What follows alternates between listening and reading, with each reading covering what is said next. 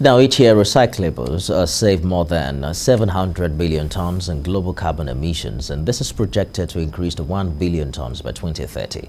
Attaining this number has pushed environmental advocates out on the Global Recycling Day to urge for better ways of recycling in order to save much more lives and the environment.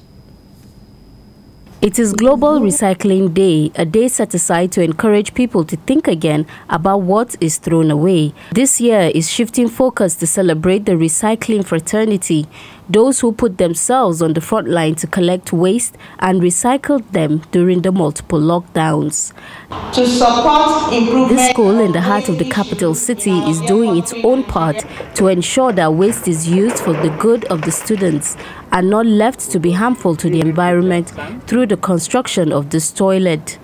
We need to keep the world clean and the environment clean so that we won't have like issues with the environment. Encourage, and I'll also put waste bins in every corner of my house so that it can be easier if you want to recycle anything rather than throwing it on the floor, and also be hygienic. When you get these waste and you're able to segregate them properly, you'll be able to know which one you can recycle and they will be of use.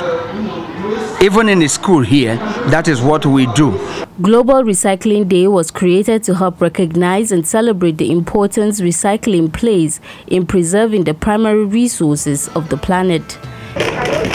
Environmental advocates like Dorothy believe that recycling is one way to save the planet and secure its future. Most of the waste we generate in our offices, in our homes, in our schools are majorly recyclable waste. I'm talking of paper, I'm talking of plastic and metal. So what we do now, instead of evacuating this waste to the dump sites, we train cleaners for free to segregate this waste using the color-coded bin, and when they segregate it, we evacuate it to a recycling company free of charge. The day strives to urge world leaders that recycling must be a global issue and encourage people to think resourcefully and not waste.